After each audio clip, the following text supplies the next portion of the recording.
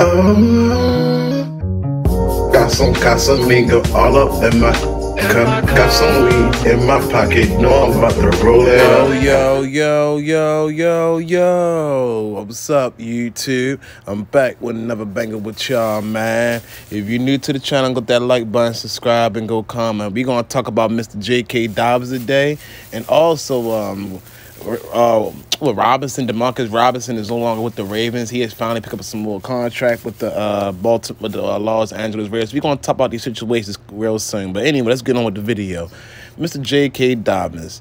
Now, why are you going to tell the media that you got a soft tissue injury the whole time you and your feelings about getting paid? Like, stop crying, complaining. Let's go get this ring, man. Why every time you put all these pieces together in the puzzle, you got to be that one misfit puzzle, man? Like, get out your feelings, go out there and play, man. I don't want to hear no complaining, crying, but you injury prone. Let's be honest with you, bro. You get hurt every year. We don't know how long you're going to. You're just unpredictable when it comes to yourself. So you need to stay focused, man, because you focus on the wrong thing. I'm telling you.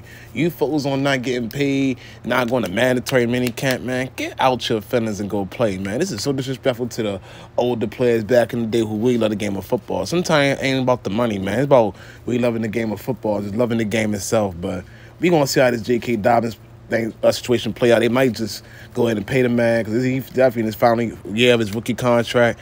I mean, it's just crazy, man. It's just one thing through another. We just can't get no peace of mind coming to the office. It got to be this and that, man. Like, come on, dog. Now, one thing I want to mention, too. So, the Ravens, unfortunately, had to let go Demarcus Robinson. He wanted some more money. But we went out there and got too many receivers. I think that we should have kept this guy. It would have been good to have Odell Beckham Jr., Zay Flowers, Demarcus Robinson, and you got Rashad Bateman. Now, instead of having Rashad Bateman, instead of having Demarcus Robinson, now you got Nelson Aguilar, Asparagus, whatever his name is, man. I don't trust that guy. I don't trust that guy at all.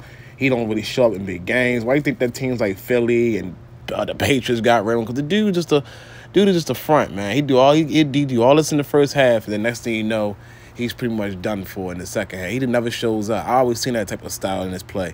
But with Demarcus Robinson, I miss that guy, man. He definitely brought a lot different to the table. He had some heart.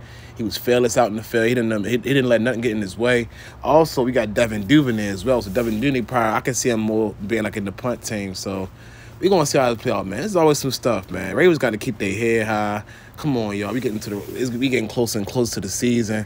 We got a lot more work to do, but it is what it is. But anyway, if you're new to the channel, go hit that like button, subscribe, go comment. I'll be back with another video with you folks. Y'all stay blessed. Happy Father's Day to all the fathers out there. I had to get y'all some Raven updated news.